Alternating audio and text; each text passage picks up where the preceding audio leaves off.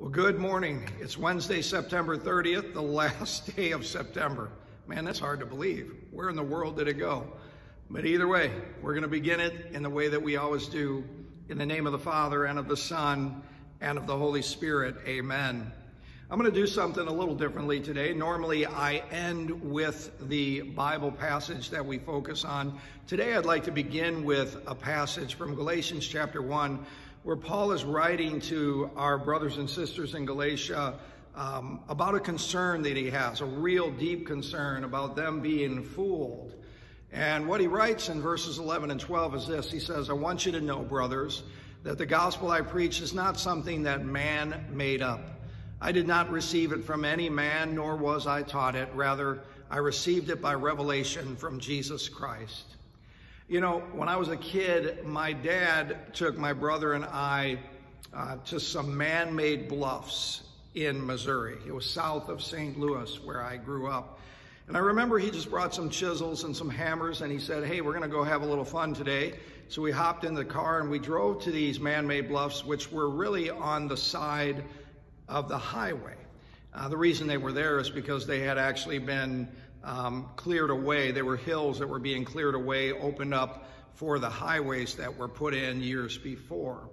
But along these bluffs, you could see some different things. You could see all the different layers that were right there before your eyes. In fact, we focus more so on the deepest layers. We went to the deeper layers because my dad said on occasion you can find some fossils. Well, I thought this was cool. We were going to be fossil hunters. And of course, in my mind, I was looking for dinosaur fossils, but that's not really what we were looking for. We were actually looking for things as simple as what you can see behind me. And we did find some from time to time. It was a lot of fun. Well, I kind of walked off a little bit from my dad, and I wasn't really too far from him, but I remember getting really, really excited because what I saw was this. I know it doesn't look like much probably on the screen behind me, but what you can see are these speckles of shiny gold-like substances. And I thought I had discovered gold. I remember running to my dad saying, Dad, you got to come and see what I discovered. I thought I was going to be rich, whatever that meant at my young age. And what it turned out to be was not gold at all. Even though it shined like gold, even though it glistened like gold, even though it looked like gold, it wasn't gold at all. My dad laughed and he said, no, that's what we call pyrite. And I asked him, I said, what in the world is pyrite? And he said, son, that's what we call fool's gold. And that's what I had discovered, fool's gold. It looked like it to me, it seemed like it was to me, but it wasn't gold at all. Well, when we talk about being fooled, Paul is actually writing to the Galatians about not being fooled when it comes to the most important thing that we know here in this world. And this is what he writes earlier on in that first chapter. He says to the Galatians, I'm astonished that you're so quickly deserting the one who called you by the grace of Christ and are turning to a different gospel, which is really no gospel at all. You see, in our lives, as was the case with the Galatians, we hear all kinds of things. And folks, if you're like me and you spent some time watching that presidential debate last night, you heard all kinds of things. I don't care which candidate you think you're going to vote for. You were hearing all kinds of things. And what we're called to do is try to decipher who's telling the truth. And bottom line is, when I was watching, I didn't want to be fooled.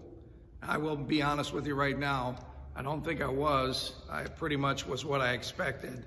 And I don't have a lot of kind things to say for what I just witnessed.